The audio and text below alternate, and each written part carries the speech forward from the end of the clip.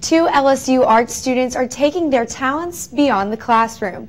I spoke with the young artists about how they use their artwork to make an impact on Louisiana's education system. Denise and Desiree Verrett discovered their talents at a young age. We started in elementary. We would sell portraits and crafts. Then we were noticed by our art teachers that we had a gift, and they gave us amazing opportunities. Opportunities not only to display their talents, but to help bring about change. Now you can see these young artists painting this mural downtown at the Stand for Children building, where the pencils symbolize a community that stands together to protect children's ideas and an education for all.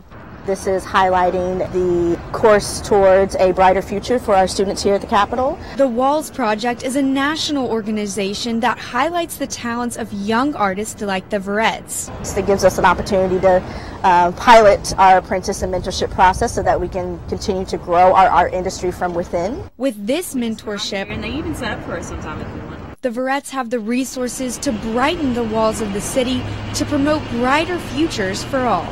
We connect artists and community organizations to areas of town that have been historically disinvested, and we do that through public art projects that highlight the assets that are already in those areas. While the twins enjoy their craft, they are passionate about inspiring the area with their creations. We love having our hand in the community, and being so young, we're able to connect more with the students.